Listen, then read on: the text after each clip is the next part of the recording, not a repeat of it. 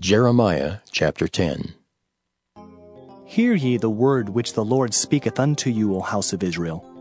Thus saith the Lord, Learn not the way of the heathen, and be not dismayed at the signs of heaven, for the heathen are dismayed at them.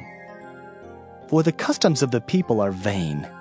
For one cutteth a tree out of the forest, the work of the hands of the workmen, with the axe. They deck it with silver and with gold. They fasten it with nails and with hammers that it move not. They are upright as the palm tree, but speak not. They must needs be born, because they cannot go. Be not afraid of them, for they cannot do evil. Neither also is it in them to do good. For as much as there is none like unto thee, O Lord, thou art great, and thy name is great in might. Who would not fear thee, O King of nations? For to thee doth it appertain. For as much as among all the wise men of the nations, and in all their kingdoms, there is none like unto thee. But they are altogether brutish and foolish. The stock is a doctrine of vanities.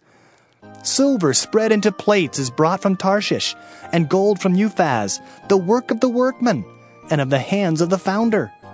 Blue and purple is their clothing. They are all the work of cunning men. But the Lord is the true God. He is the living God and an everlasting King. At his wrath the earth shall tremble, and the nations shall not be able to abide his indignation. Thus shall ye say unto them, The gods that have not made the heavens and the earth, even they shall perish from the earth and from under these heavens. He hath made the earth by his power. He hath established the world by his wisdom, and hath stretched out the heavens by his discretion. When he uttereth his voice, there is a multitude of waters in the heavens, and he causeth the vapors to ascend from the ends of the earth. He maketh the lightnings with rain, and bringeth forth the wind out of his treasures. Every man is brutish in his knowledge.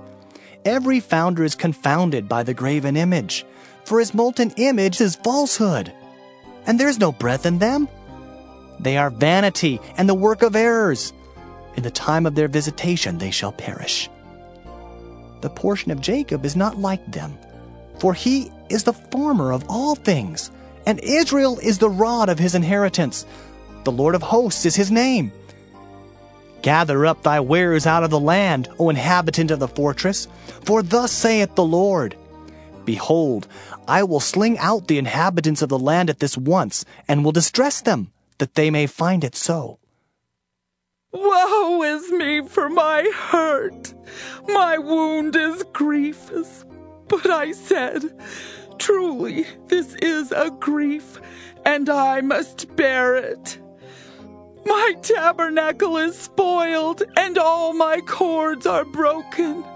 My children are gone forth of me, and they are not. There is none to stretch forth my tent any more, and to set up my curtains. For the pastors are become brutish, and have not sought the Lord. Therefore they shall not prosper, and all their flocks shall be scattered.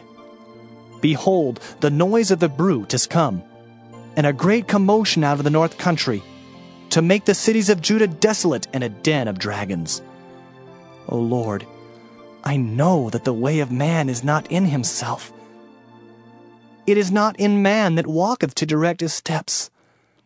O Lord, correct me, but with judgment, not in thine anger, lest thou bring me to nothing. Pour out thy fury upon the heathen that know thee not, and upon the families that call not on thy name, for they have eaten up Jacob, and devoured him, and consumed him, and have made his habitation desolate.